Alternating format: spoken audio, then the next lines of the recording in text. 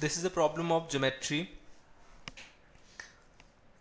in which it is given that OB is 8, which means radius of the circle is 8, BC is 12, and angle ACB is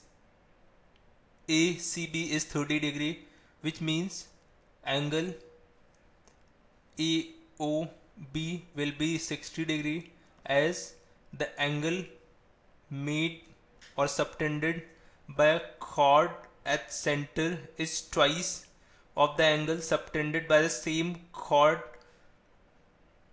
on the circle. And here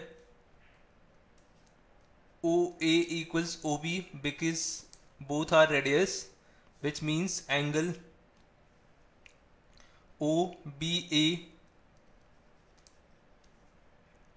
will be equal to angle OAB, which is half of 180 minus 60, which means 60. From here we can say that all the angles of the triangle OAB is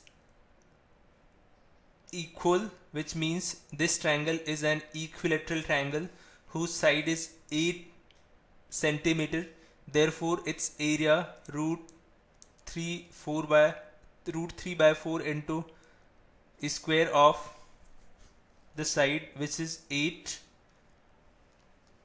Therefore the required area is root 3 by 4 into 8 square. This comes out to be 16 root 3 centimeter square. Hence option B is the correct answer.